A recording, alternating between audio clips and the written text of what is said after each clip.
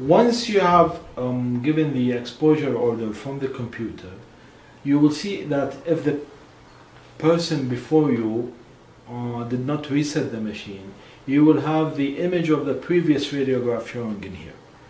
Now, with this, you cannot do anything. You cannot reset the machine, you cannot raise it up, lower it down. So what you need to do is that you need to click on this small triangle over here. So this message will come, which is the an image tells you, a message, sorry, that should tell you that you have to reset the machine. Then you're going to click on the reset button. Now the screen is reset, but the position of the X-ray machine is not reset yet, so you have to click reset again, and this will bring the machine back into its zero position. Actually, this has to be done after exposure, after each exposure, or the person who's coming to take an exposure afterwards has to do all these things. Please wait, and then you see that if you do not initiate an exposure from the computer, you will end up with this message. Is that a message that tells you switch SIRONA, which is the software system, to ready for exposure state. This means that you cannot do any exposure unless you actually activate the SIRONA or the MyPack system, so that you will have the ready to exposure message, which enables you to export.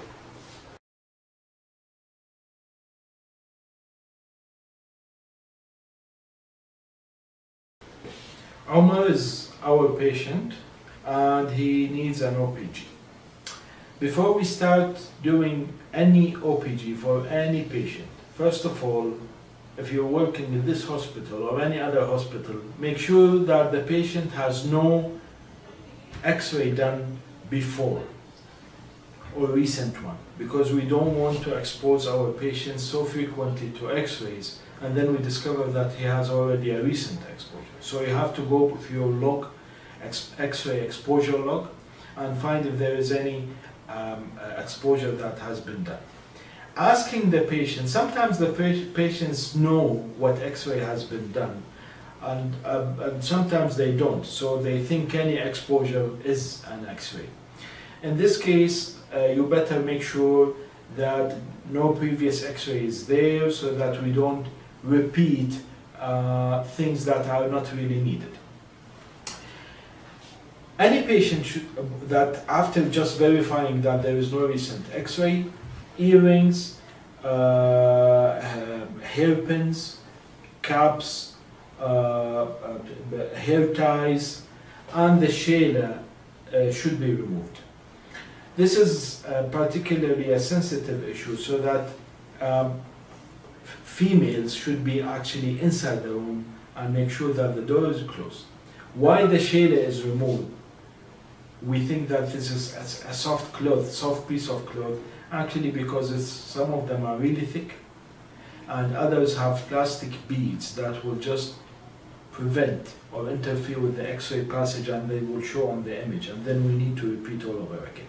For men, even the head cap and the rotora, what is known as the rotora or head cover, should also be removed, and make sure that they are placed away.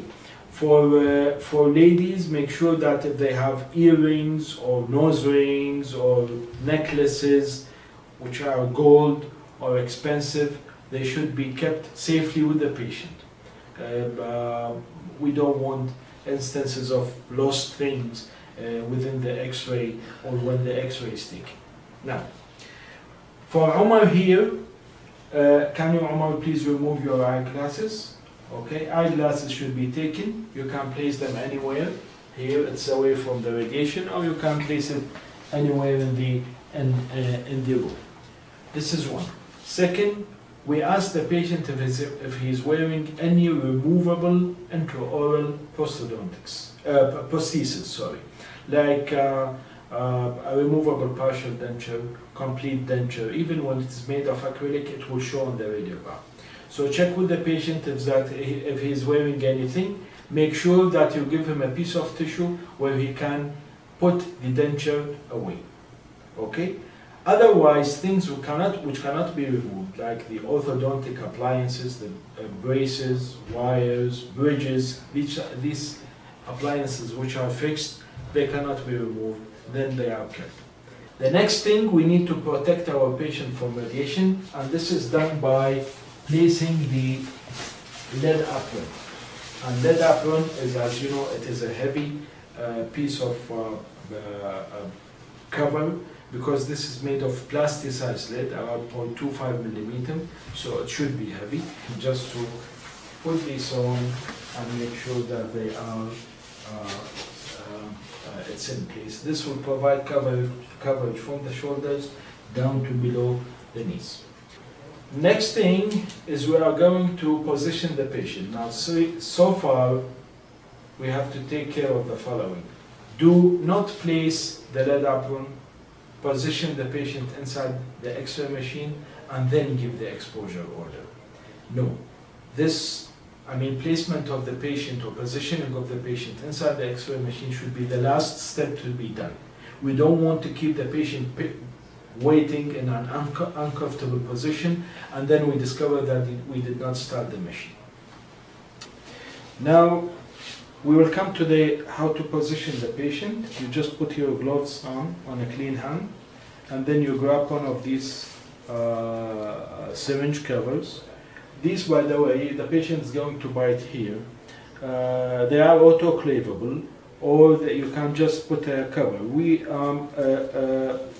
Covers are easier and it saves time of the autoclave. What you do is that just you pick it up, make sure you don't touch anything except this. Okay, and then just completely cover it up to the end. Now the patient is going to bite on this part. So next thing is we're going to bring our patient to the to be positioned. One thing need to be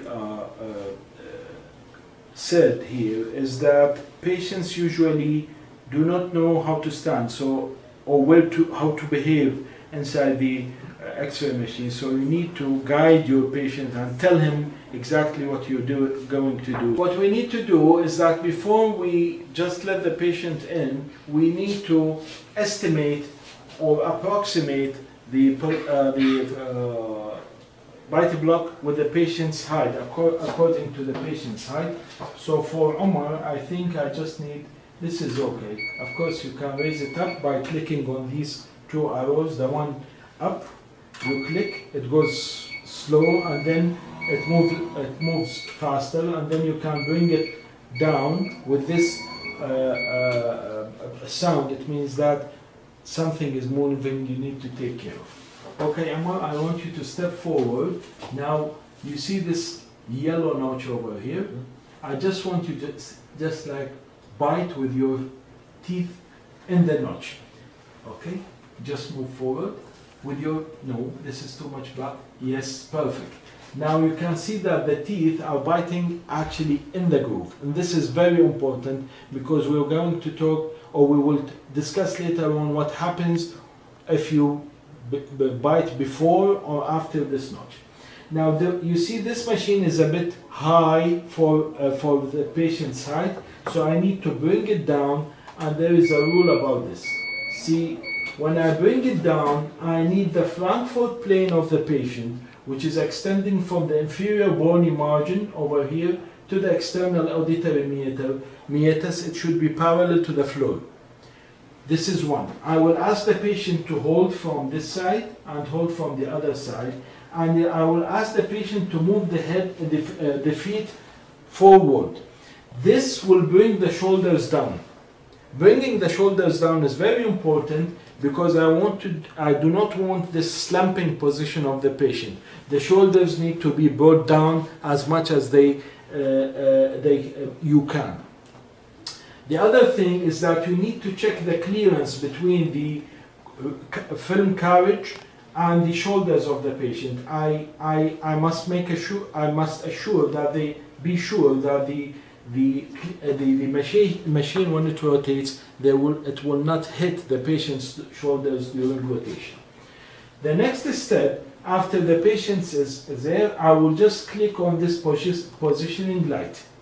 You will see that the positioning light, there are two lights, one which represents the Frankfurt plane.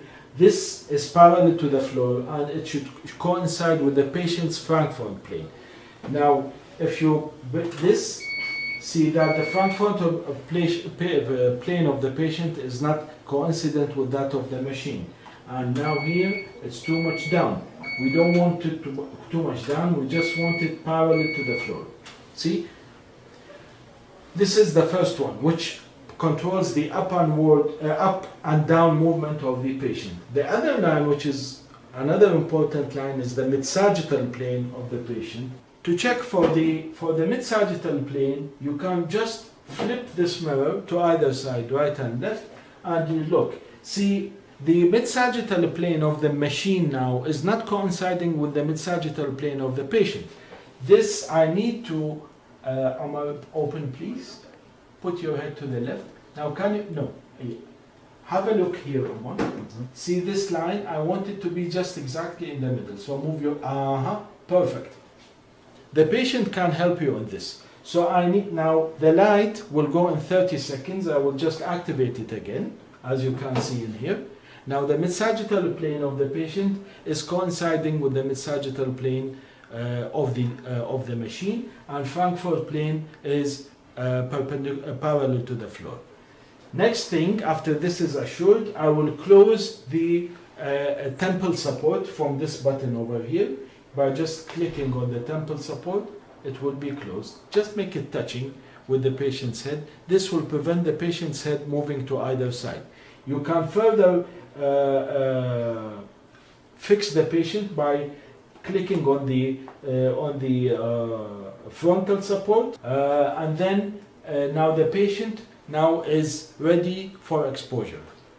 Frankfurt plane, mid-sagittal plane, he is biting the notch. Can you just open the lip, please, Omar? Yeah, see, he is biting exactly in the notch, no forward, no backward to the notch, and he is supported. He has been informed now not to move. Now you'll step back, forwards, and just again repeat or ask the patient not to move during the exposure. After the exposure is done, I will just put it here in the T position. Okay, we will do the exposure, see how it will rotate. Ask the patient not to move. Now there will be a full circle over here. Of course, we're doing the T mode here, so you don't hear the exposure. After the cycle is completed, the patient is, now it's done, I have washed my patient. Now it will go to the 0 position. This is the time I will lift my finger from the exposure. Now the thing here is, don't ask the patient to go back. You just support your patient. Get back please, open, and then you slide him and guide him out of the machine. Next thing is, you're going to remove the lead apron, and a very important thing, please, keep the lead apron in this position. Lead apron, don't put it in this position. The lead will crack, and then you're going to remove the sleeve with your gloves, and then just discard them as an infected material.